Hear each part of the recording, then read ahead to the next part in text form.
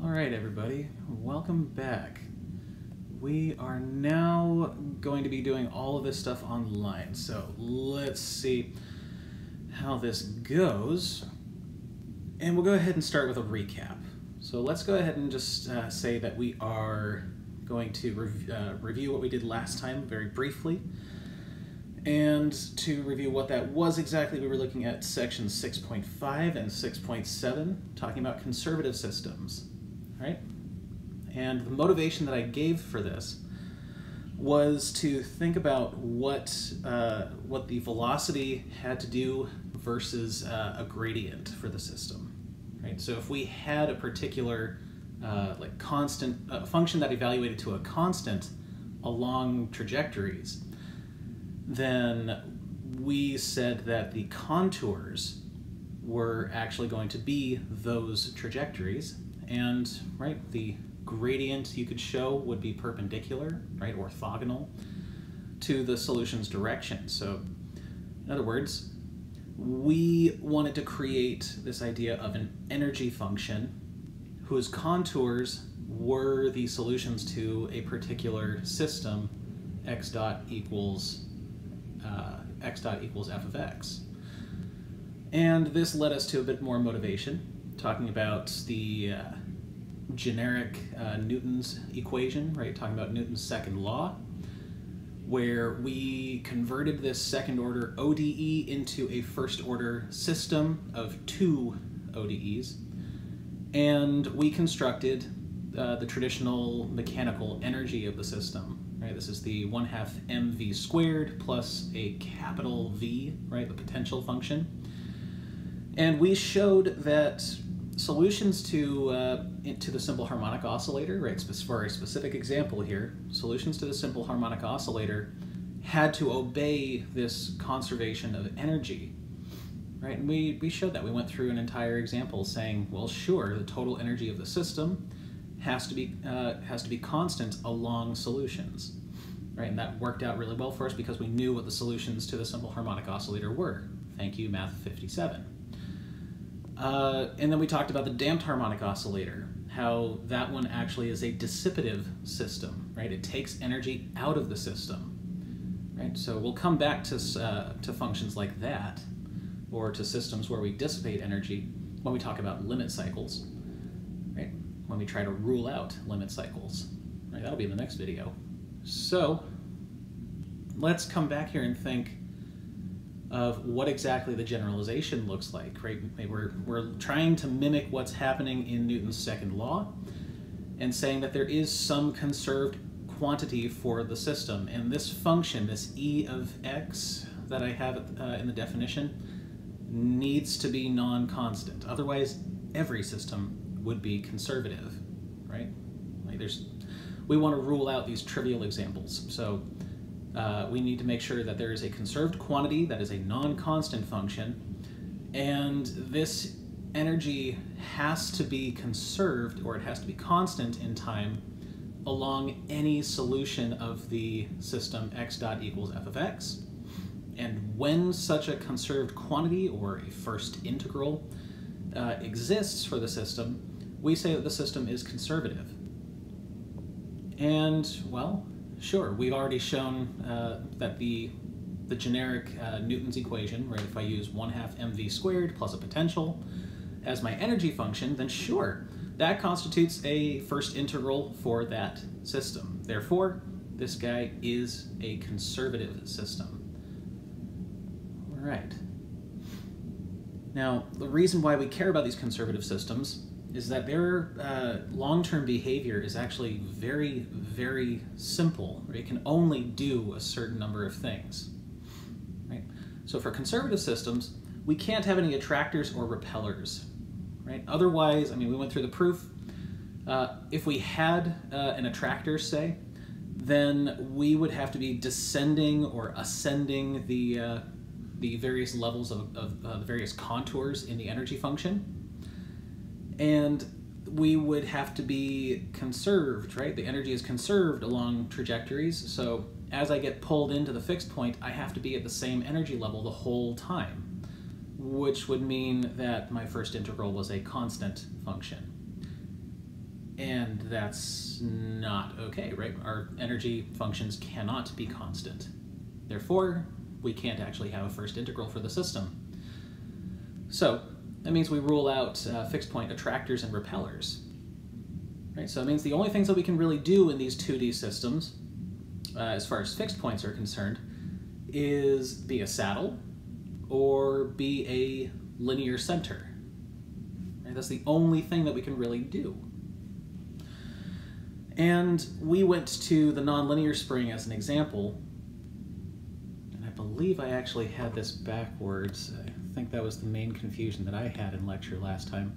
This guy right here should just be x minus x cubed, and that'll create the appropriate phase portrait, I believe. I believe that's correct. But let's, or at least I think that's where I went wrong last time. But we went through a nonlinear example and said, okay, sure, we can go ahead and find the fixed points for this system.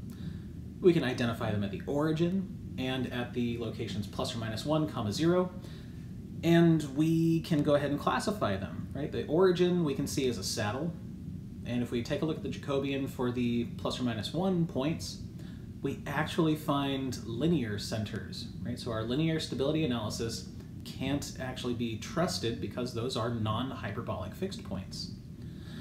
So what we wind up doing is appealing to an energy function, right? And we actually tracked this energy function right up here. Oh, back that up. We tracked the energy function right up here, and we constructed it. We multiplied in an x dot to both sides and integrated with respect to time, and we wind up with this constant function. And so that should be equals constant, right? So along solutions to this system, we have to maintain a constant energy. We have to maintain this, this function needs to be constant along trajectories.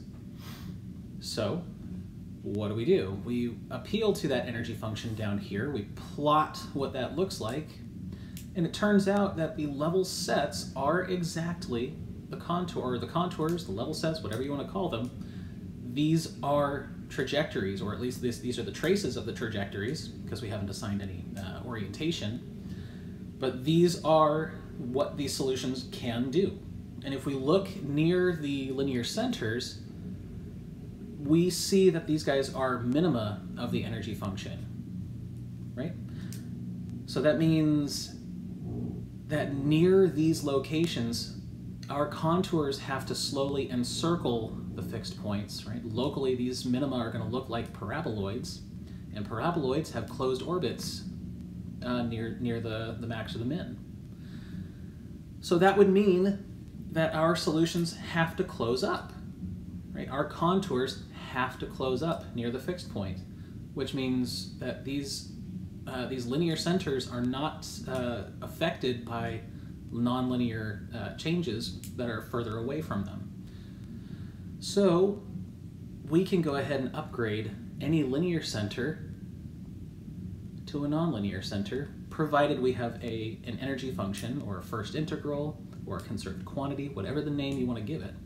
If we have a conserved quantity and we look near a max or a min, then those are going to show up as linear centers in linear stability analysis.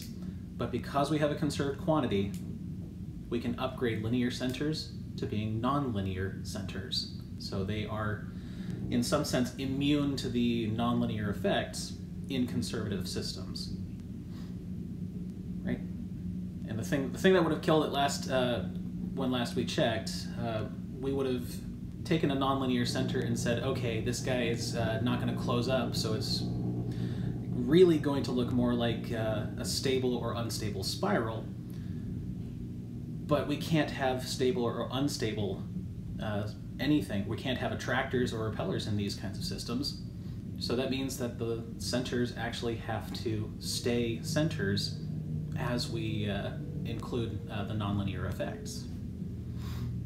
And we see this in 6.7. We actually extend this to a particular example in the pendulum, right? The rigid arm pendulum.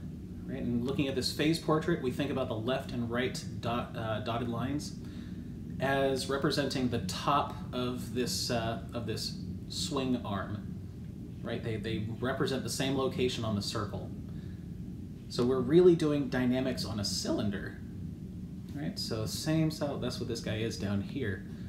S1 cross R, that is the infinite cylinder, right? So we're allowing the velocity to take on positive and negative values of arbitrarily large size, but the angle that we're using is between plus or minus pi, which means that we have to close this up. So this actually looks like one of these guys. We're doing dynamics on a cylinder. So it's kind of fun to visualize what's going on these guys, and I'll let you kind of play with it on your own when you actually close this up, when you create this new phase space. But I digress. We talked about what happens here. We identified 2 fixed points, right? It looks like we have 3, but remember, the left and right sides are actually the same location. So the 2 saddles that we see are actually the same saddle. But we do have this one linear center in the middle, but we're saying that because we have an energy function, right, this guy up here, because we have an energy function, the system is conservative, so nonlinear centers really are linear centers really are nonlinear centers. And we expect that, right? The orbits around the equilibrium, right? They should look like our usual periodic simple harmonic oscillator solutions.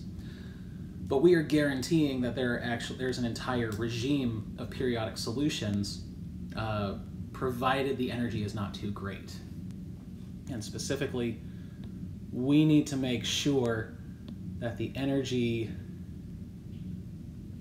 does not exceed the point where these 2 saddle connections, or does not exceed the energy on the saddle connection here. Right? If it does, then we're gonna go all the way around that around the top, like indefinitely. Right? We're not losing any energy in the system, so we're gonna continue looping around and around and around the top of that circle forever. Right? It just means that we know exactly how much energy needs to go into that system in order to make sure that we go, either we continue going around over the top or we fall into the center of this potential well. But we can also play with the damped pendulum. And what we see here, I've actually drawn in from last time, these 2 new these 2 new, what would they be? They would be stable manifolds for the saddle, for the one saddle that's there. And the stable manifolds are actually separating out what kinds of behavior we can expect, right? So in fact, if we have an energy that is above, right, above that separatrix, then we know we have to go around the top of the loop at least once. And in fact, if we go just above the separatrix, we know we're going around exactly once. In fact, that solution there is going to appear on this side and continue in and then get trapped. It's going to start going in toward the origin. Right, so we can extend these guys out. Right, these green curves actually do extend further. Right, I can actually continue this guy on the other side, continue him down here. And this, again, is a way for us to predict how many times a particular configuration or a particular amount of energy or initial energy that we give the system, we can predict the exact behavior of this in the long term and say, okay, it's going to go around 5 times, going around 20 times, or maybe we're less than that separatrix, so we're not even going to go around once.